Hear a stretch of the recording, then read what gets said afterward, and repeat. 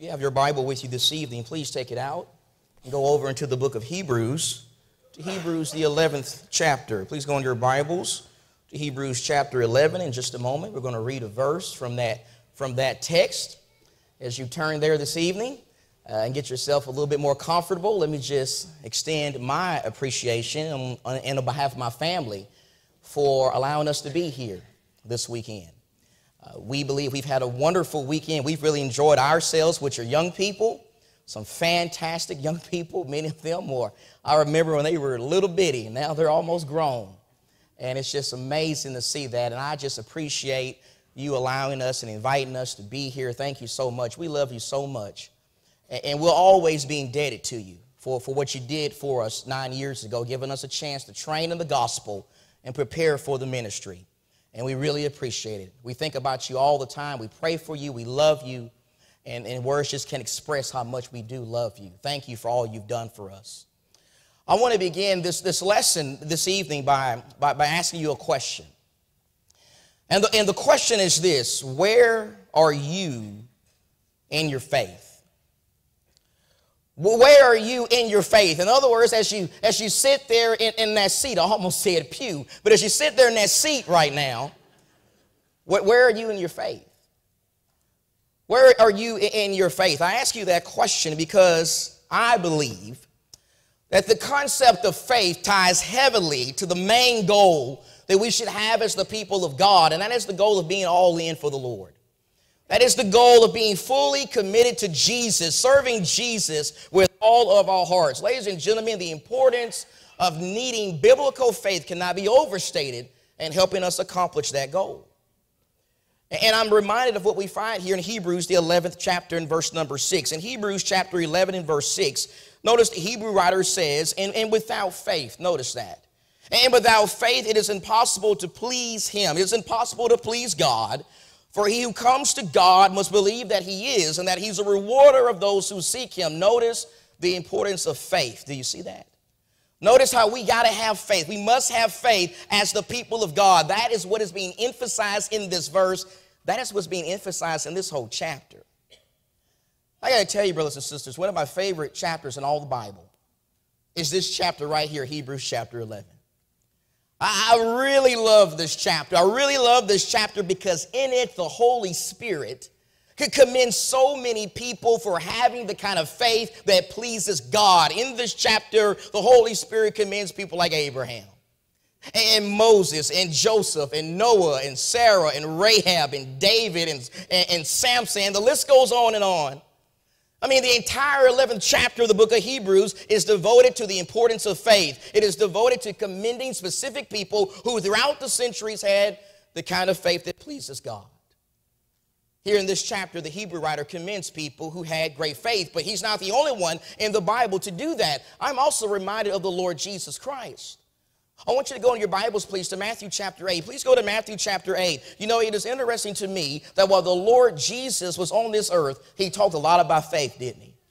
He talked a lot about faith throughout his ministry over and over again. He talked about the need to have faith. He talked about the blessings that having faith can bring into your life. For example, in Matthew, the 8th chapter and verse number 10, here in the context, you have a Roman centurion. A Roman centurion who comes to Jesus, begging Jesus to heal a sick slave he had in his home.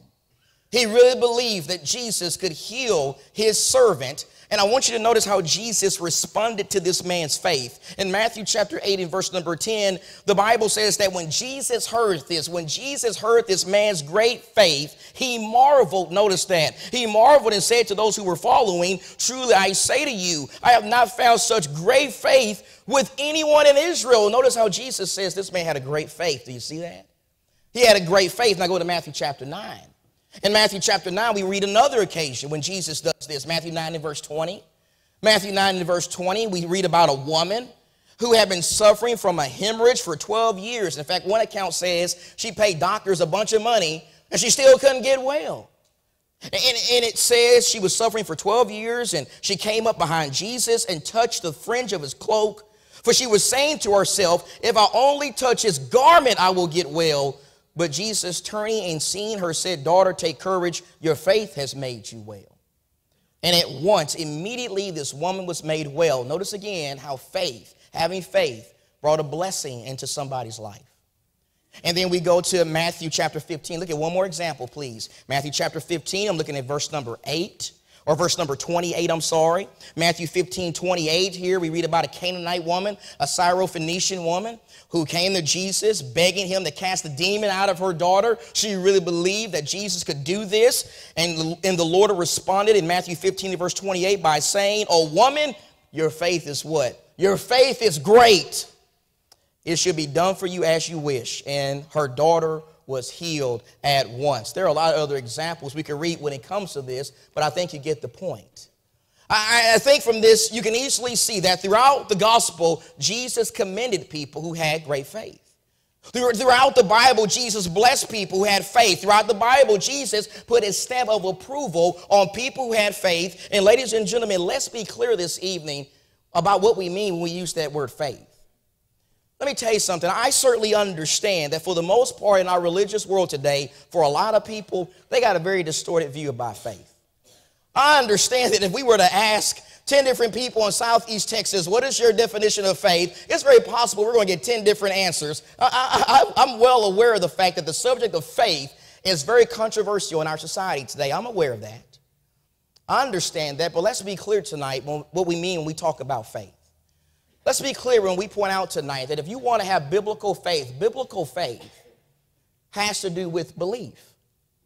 Hebrews 11 and verse 6, "And without faith, it is impossible to please God, for he who comes to God must believe that he is." Biblical faith has to do with belief. It has to do with belief in God, belief in Jesus, belief in God's ability to bless you in your life. Biblical faith has to do with belief and also has to do with conviction. It has to do with having a firm conviction or trust in the Lord. It has to do with trusting in the Lord's ability to do all that he has promised because of all he's done in the past. It has to do with belief. It has to do with conviction, and it also has to do with obedience. Oh, yes, it has to do with obedience. You see, we have real faith in the Lord. If we really believe and trust in the Lord, then those things should lead us to acting on what he has commanded. Those things should lead us to doing what he has told us to do. In James 2 and verse 17, James says, "Faith without works, faith without obedience is D-E-A-D, dead." Faith without works is dead. Now, these are critical components to biblical faith. The question is, do we have these things right here? Do we have these things? Do we really have the kind of faith that is necessary to please our Lord Jesus? In other words, if the Lord Jesus were walking around Beaumont, Texas right now, and he came into contact with us, what would he say about our faith? What would he say about my faith? What would he say about your faith? Will he look at us and commend our faith? Will he look at you and say, "Oh, you have a great faith"? Or will he look at you and say, "Oh, you have little faith"? What kind of faith do we have this evening? If you don't mind, for a few minutes, I want to talk with you about that if I can. This evening, for a few minutes, I want to talk with you about faith. Specifically this evening, I want to talk with you about the kind of faith that pleases God. I want to talk with you about all-in faith. I want to talk with you about the kind of faith we got to have in our lives today if we're really going to glorify God. And here's the first thing I want us to understand as we cap off this weekend of talking about things concerning being all-in. This evening, I want to begin by saying this. Number one, if we're going to have an all-in faith, the first thing we got to understand is all-in faith, it has to come from the right source. I mean, wouldn't you agree with that? That the kind of faith that pleases God has to come from the right source. That means it can't be founded as coming from the mind of men. It can't be founded as coming from the mind of preachers. It doesn't matter if we're talking about Max or David or Ben or myself. It can't be founded as coming from your shepherds or from your deacons or from your Bible class teachers. Young people, this kind of faith can't even be founded as coming from your parents. And don't misunderstand, while your parents are certainly supposed to be teaching you the faith, while they're certainly supposed to be teaching you the Bible every single day, you still got to understand that the source of your faith can't be your parents. It can't be your parents. It can't be your friends. It can't be the things you may read in secular books. It can't even be founded in the things that you're able to see with your own eyes. You know, a couple of years ago, I was blessed to go to Israel. I went to Israel for about 2 weeks. And I saw a lot of things, a lot of wonderful things, a lot of places we can read about in the Bible. I saw the Sea of Galilee. I went to the city of Jerusalem. I saw Nazareth. I saw Bethlehem. I saw a lot of wonderful things in Israel. And while seeing those things certainly helped my faith, while seeing those things certainly increased my faith and build up my faith, brothers and sisters, let me tell you something. None of those things can still be the source of my faith. 2 Corinthians chapter 5 and verse 7, what does it say? We walk by faith and not by what? Not by sight. We walk by faith and not by sight. See, my faith has to be founded in something beyond what I'm able to see or even want to see with my eyes. You see, according to the Bible, my faith and your faith, it has to be founded in the Word of God.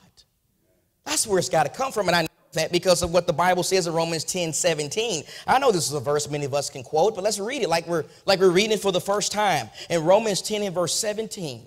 Romans 10:17, the Apostle Paul says, so faith comes from hearing, and hearing by the word of Christ, or hearing by the word of God. Notice how if you want Bible faith, if you want the kind of faith that will lead you to being truly committed and all in for Jesus, then it's got to come from his word. It's got to come from hearing his word. It's got to come from reading his word. It's got to come from studying his word like you're doing right now. You see, Bible faith, it has to come from the Bible. It's got to come from the Bible, and that is why doing this right here is so important. That's why doing this is so important. You know, I've known for the last few years that you've been doing a Bible reading schedule here at Dowling Road. And may God bless you for that. We're doing one at Jackson Heights this year, where I work. We need to be committed to reading our Bibles. We need to do things like this because Bible faith must come from the Bible. You see, the more you read your Bible, the more you're going to increase in your faith. People who are full of faith are also full of the Bible. Would you agree with that? You got to have the Bible in you. And so that's the first thing we got to understand about this kind of faith. If we want to all-in faith comes from the right source. But not only does it come from the right source, secondly, I want to show you now how this kind of faith also has the courage to be shared. The courage to be shared. I want you to go in your Bible now to Matthew 28. And I know for a fact that this church is well familiar with Matthew 28:19. If any church doesn't know these verses, you know these verses. Matthew 28 and verse number 19. Remember what Jesus said before he went to heaven to sit at the right hand of God. In Matthew 28 and verse 19, Jesus says, go therefore and make disciples of all the nations, baptizing them in the name of the Father and the Son and the Holy Spirit, teaching them to observe all that I've commanded you. And lo, I'm with you always, even to the end of the age. Notice the marching orders our master gave us. Do you see it? Notice the mission the Lord gave us before he went to heaven to sit at the right hand of God. Notice how our mission is the mission of going into the world and teaching the gospel. It's the mission of going into the world and making disciples of the nations. Those are the marching orders given to us by Jesus. And throughout the book of Acts, don't we read about the early disciples being busy about that work? They're busy about it in the book of Acts. It starts as early as Acts chapter 2, doesn't it? Acts chapter 2, there we read about the apostle Peter having the courage to stand up before a crowd of thousands in the city of Jerusalem on the day of Pentecost. Keep in mind that just a few days prior, he was denying Jesus, afraid to even confess that he knew Jesus, but now he's having the courage to preach about Jesus to thousands. I'm also reminded of Acts chapter 7, where we can read about Stephen, who preached the gospel to the Jewish Sanhedrin council, and then afterwards he was stoned to death. I'm also reminded of Acts chapter 8 and verse number 4, where there we read about the early Christians who lived in Jerusalem. They were forced to flee from that city. They were forced to flee from their homes, and yet they still went out preaching the word. And I'm also reminded of the great apostle Paul, who after he became a Christian, he spent the rest of his life traveling around the world and having the courage to take the gospel even to the Gentiles. Ladies and gentlemen, all it takes is a casual reading of the New Testament to easily see that the early Christians were serious about the work of winning the lost. They were serious about fulfilling the marching orders given by Jesus, and the question is why? Why were the early Christians so serious about taking the gospel into the world, even though during their time they could have been beaten, they could have been stoned, they could have been arrested, they could have had their heads cut off? Why were they so serious about preaching the gospel in a world like that? Well, listen very carefully. The reason they were so determined to tell people about Jesus, despite all the threats they faced, was because of their faith. You see, these people had real faith. These people had real faith in God, real faith in Jesus, real faith in the gospel, real faith in the Lord's ability to change people's lives. That's why they had the courage to share their faith with other people. And the question is, do we have that kind of faith? I mean, do we have the kind of faith that gives us courage? Do we have the kind of faith that is so sold on Jesus' ability to change people's lives that we got to share it with as many people as we can? Do we have that kind of faith? I got to tell you, one of my favorite miracles of Jesus to read about in the gospel is in John chapter 2 when Jesus turned water into what? Water into wine. It's one of my favorite miracles. And unfortunately, I believe that so often we go to that story and we focus on the wrong thing. So often today we go to that story and we're focusing on the wine and whether or not the wine was fermented or unfermented. And don't get me wrong, I certainly believe that it was unfermented. I don't believe Jesus was contributing to getting people drunk at a party, okay? I do believe that it was unfermented, but that's not the point of the story.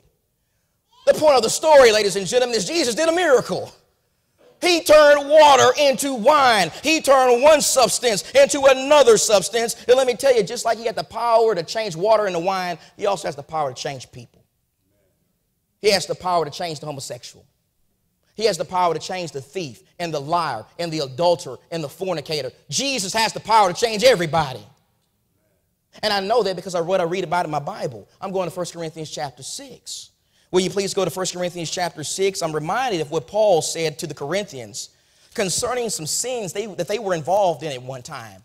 In 1 Corinthians chapter 6 and verse number 9, in verse 9 of the chapter, the apostle says this. He says, or do you not know that the unrighteous will not inherit the kingdom of God? Do not be deceived. Neither fornicators, nor idolaters, nor adulterers, nor effeminate, nor homosexuals, nor thieves, nor the covetous, nor drunkards, nor revilers, nor swindlers will inherit the kingdom of God. Verse 11, such were some of you. You Corinthians, you at one time were involved in these things. You were homosexuals. You were fornicators. You were adulterers. You were drunkards. But you were sanctified. But you were washed, but you were sanctified, but you were justified, declared not guilty in the name of the Lord Jesus Christ and the Spirit of our God. What I want you to notice is how, according to Paul, Jesus changed these people. He changed them.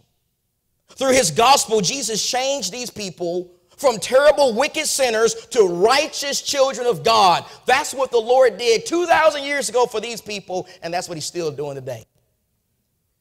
That's what he did to me, and that's what he did to you if you're a Christian. But we got to believe it. We got to believe it. You see, if you want to have an all-in faith, you got to believe in Jesus' ability to change people's lives. All-in faith has to come from the right source. All-in faith has the courage to be shared with other people. But then thirdly, I want to show you now how all-in faith is a faith that is calm in the middle of storms. Calm in the middle of storms. Let me ask you something. You ever been through a storm before? I'm pretty sure that I'm talking to some people who a few years ago went through Hurricane Rita, right? Maybe there's even some folks here who went through Hurricane Katrina. There's some folks here who went through some storms. I've been through some storms, too, some literal storms, and the apostles did as well. I want you to go in your Bible to Mark chapter 4. I know Ben read these verses this morning, and I was getting mad at him while he was reading these verses, but let's read them again. Mark chapter 4. I'm like, he's trying to steal my sermon. Just do Mark 5. What you doing? Mark chapter 4. Look at Mark chapter 4. Mark chapter 4, look at verse number 35. Mark chapter 4, look at verse number 35, because here we read about a great story in the life of Jesus. Great, great story. And in Mark 4, in verse number 35, it says, on that day when evening came, he said to them, let us go to the other side. Leaving the crowd, they took him along with them in the boat, just as he was. And the other boats were with him, and there arose a fierce gale of wind, and the waves were breaking over the boat, so much that the boat was already filling up. Jesus himself was stern, asleep in the cushion, and they woke him and said to him, teacher, do you not care that we're perishing? And he got up and rebuked the wind and said to the sea, hush, be still. And the wind died down, and it became perfectly calm. And he said to them, why are you afraid? Do you still have no faith? They became very much afraid and said to one another, who then is this, that even the wind and the sea obey him? I want you to let those verses soak in your heart again for just a moment. Notice, again, what we got going on here. We talked about it this morning. Here, We have the apostles taking a boat ride. They're taking a boat ride across the Sea of Galilee, but out of nowhere, boom, a storm pops up. There's a storm that pops up, and this storm is bad. In fact, it's so bad. Notice the Bible says that waves are tossing and turning the boat. You got water coming in the boat, which is always a bad sign because water is not supposed to be in the boat. And the disciples thought they were going to die. They thought that this was it for them. They really did. But what was the Lord doing in the boat? He was asleep. Sleep on the cushion. Sleep on the pillows. We would say here in Texas, he was knocked out, wasn't he? He was asleep. He was knocked out. And the disciples, they couldn't believe it. They couldn't believe the Lord was asleep during this storm. And so they went to Jesus, which as a side note is always the right thing to do first when you're going through a storm. Whenever you're going through something, the right thing to do is go to Jesus first. That's what they did. They went to Jesus, and notice what they said to him again in verse 38. They said, "Teacher, do you not care that we're perishing?" They didn't think Jesus cared.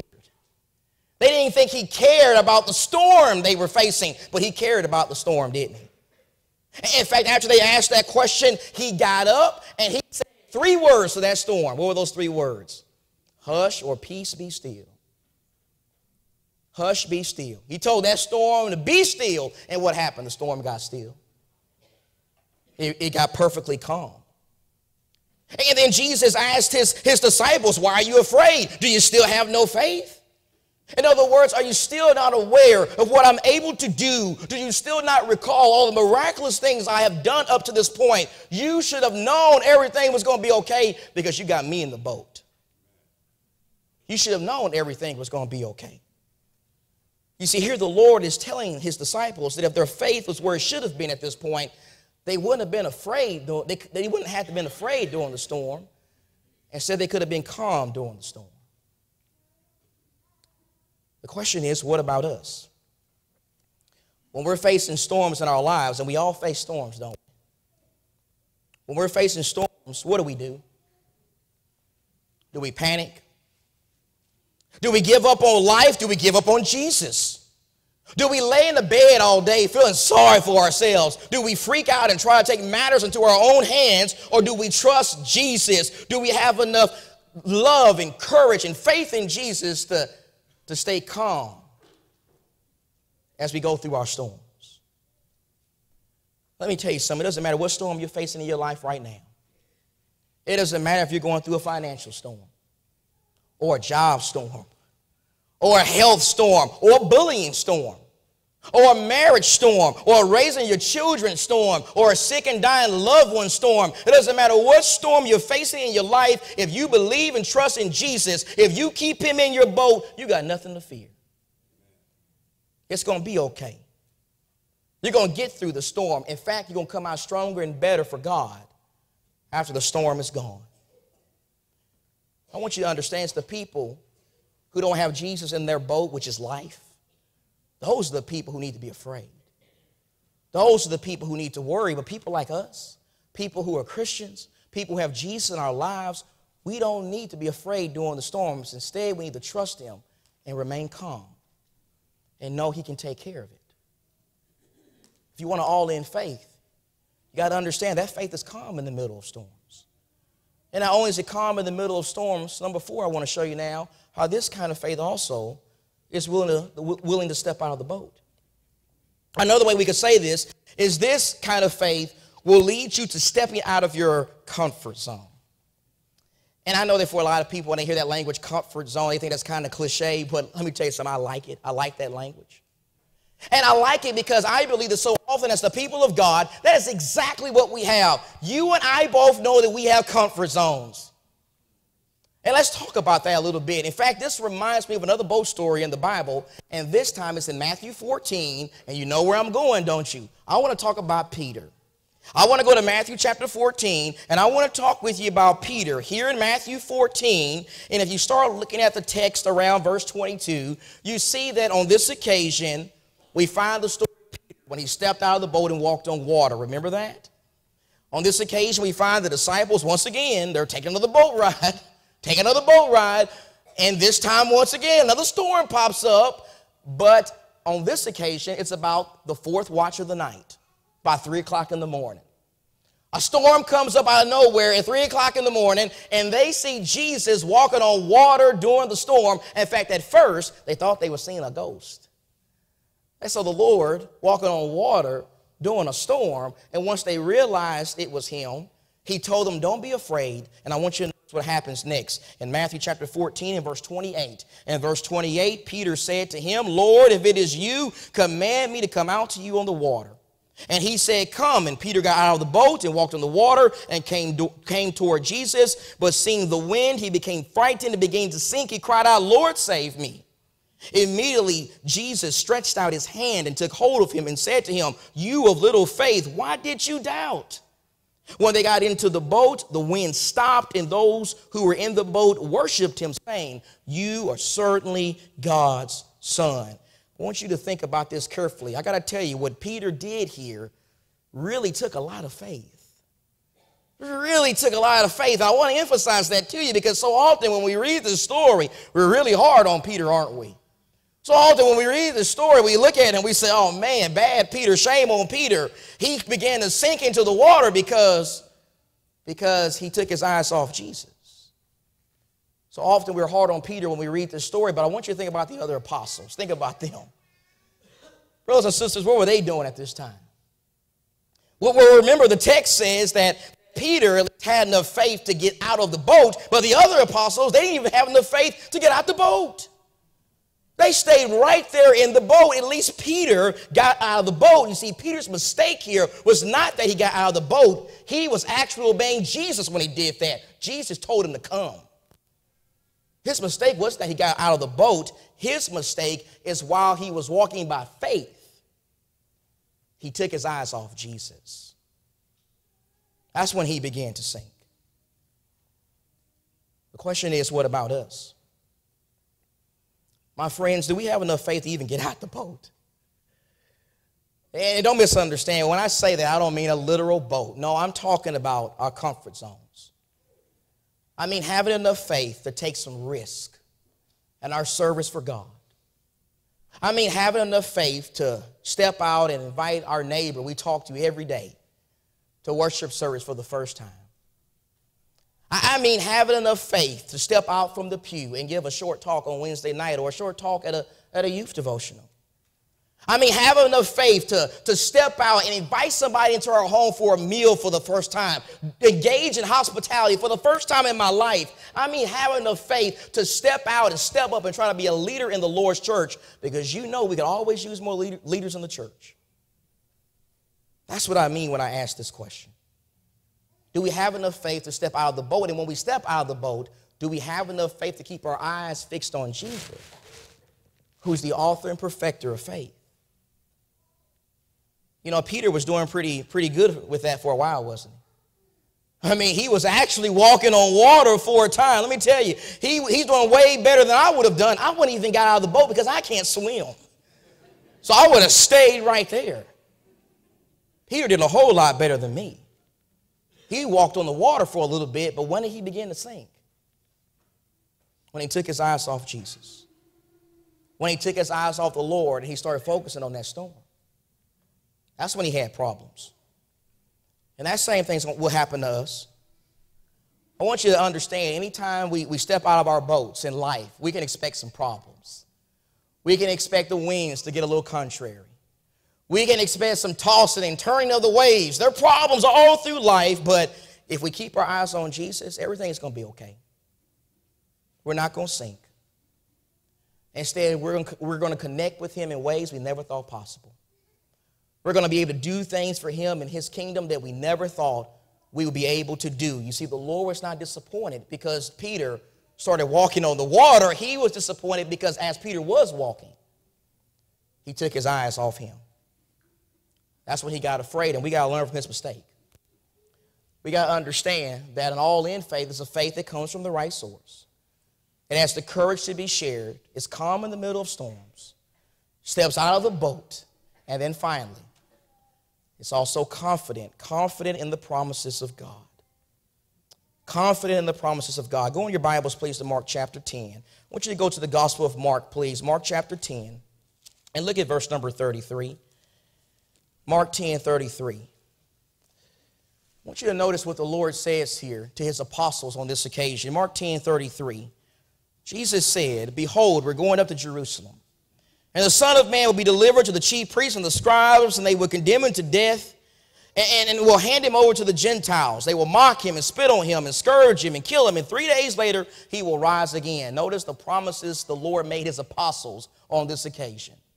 Notice he promised to one day be taken from them, to be beaten, to be spit on, to be mocked, to be crucified on the cross, but rise from the dead on the third day. That's what the Lord promised.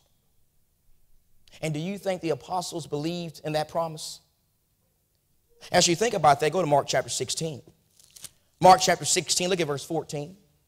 Mark chapter 16, verse number 14, it says, afterward he appeared to the 11 themselves as they were reclining at the table, and he reproached them for their unbelief and hardness of heart because they had not believed those who had seen him after he had risen.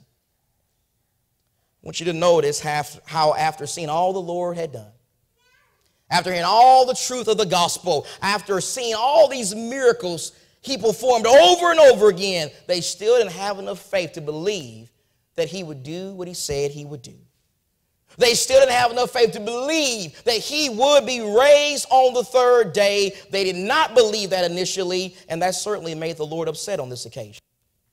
He was upset. In fact, he was so upset and so disappointed that he rebuked them for their unbelief and their hardness of heart. I mean, after all they had seen the Lord do in his ministry, by this time, they should have known he was going to keep his promise. They should have known that. The question is, what about us? Do we have enough faith to believe that the Lord will do what he has promised us? Someone says, what has the Lord promised us? Well, I'm reminded of the promise found in Matthew 28 and verse 20. Where there Jesus promised to be with us even to the end of the world. He says he's going to be with us in our daily lives. He says he's going to be with us while we go out and do evangelism, while we go out and do his work. Do we believe he can keep that promise? I'm also reminded of the promise found in James 5:16, where the Bible says the effective, fervent prayer of a righteous man accomplishes much. Notice how the Bible says that our prayers can change things. Our prayers can change the world. Our prayers can positively impact other people's lives. That's what the Bible says. The question is, do we believe that? Do we believe in the promise of the Scripture? And I'm also reminded again of the promise found in Hebrews 11 and verse 6. Remember the second part of that verse, it says, and without faith it is impossible to please him, for he who comes to God must believe that he is, and that he is a rewarder of those who seek him. Do we believe in that promise? Do we have faith that as we labor for our Lord on this earth, he sees everything that we're doing? Nothing we do goes unnoticed by the King of Kings. He sees all that we do, and he will reward us when he comes again. Ultimately, he will reward us with a crown of life and peace and safety in heaven. Do we believe that? Let me tell you something. Because of all the Lord has done in the past, because he's never made a promise he could not keep, because he cannot lie, because he was raised from the dead, we have nothing but good reason to have faith in his ability to keep this promise and every other promise he's made us in the Bible. He is faithful. What I just want you to see tonight is all in faith looks a certain way. Do you see that? All in faith looks a certain way. The question is, do we have this kind of faith? Do we have the elements that are consistent with these things we've learned from the Bible? I want to suggest to you we got to have these things if we're going to have the kind of faith that truly pleases Jesus. And so that's my lesson tonight. Thank you for listening so carefully. We're going to sing a song in just a few seconds. Thank you so much. I want to close tonight by asking you this: where are you in your faith right now? Where are you in your faith? Are you walking by faith? Are you living a life of faith? I want to submit to you that if you have never obeyed the gospel, if you've never done the things necessary to become a Christian, you're not really walking by faith. You can't walk by faith if you're not in the faith, if you haven't obeyed the faith. And so it's time to do that tonight. Tonight it's time to believe in Jesus. Believe in him as a Son of God. Repent of your sins. Confess him as God's Son and be immersed in the waters of baptism.